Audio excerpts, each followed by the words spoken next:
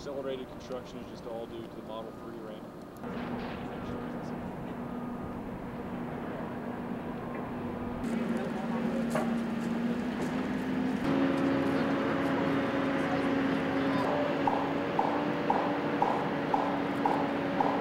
It's a real one team, Tesla people and the Panasonic team.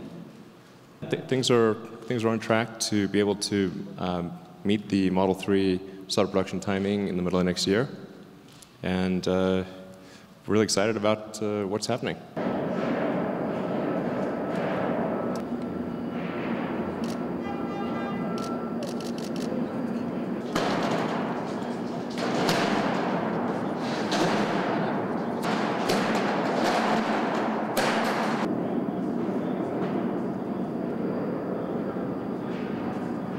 The overarching goal of Tesla is to accelerate the advent of sustainable energy. So we're going to take the set of actions that we think are most likely to achieve that goal.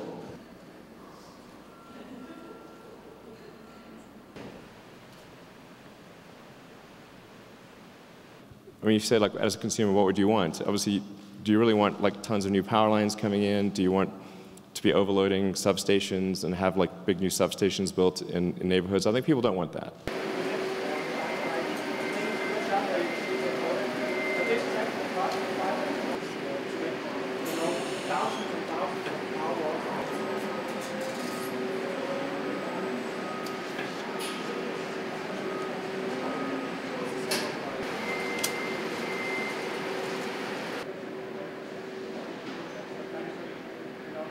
You know, we have the internal data to know that, you know, we improved people's safety, not just in fatalities, but also in injuries. Because we can see where autopilot actually reduced the impact velocity, and autopilot, something people know is autopilot reduced the impact velocity from 76 miles an hour to 46 miles an hour.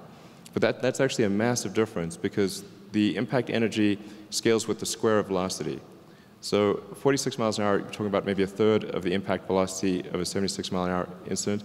That's the difference between being able to walk away from an accident uninjured and potentially being killed. Certainly people are quite keyed off of the whole autonomous vehicle thing. I think maybe people have this like image of like robot cars run amok, you know, it's really not anything like that. You know, it's basically advanced driver's assistance at this point. In fact, we use the name autopilot because that's what's used in aircraft. But the presumption in aircraft is that the pilot must, you know, pay attention, be alert, and be ready to take over at any time. Not that the pilot can then go to sleep or, you know, walk away from the cockpit, or that there's still an expectation of attention. And then also people got misunderstood the whole beta thing. We specifically called it beta because we were trying to reduce people's complacency in using it, not because it's beta in any normal sense of the word. And if you turn something on and it says beta or it doesn't say beta, you'll definitely be more cautious if it says beta than if it's not. But actually, all of that autopilot software goes through extreme levels of validation before a customer ever sees it. So there's all sorts of nonsense about people being used as human guinea pigs and all that.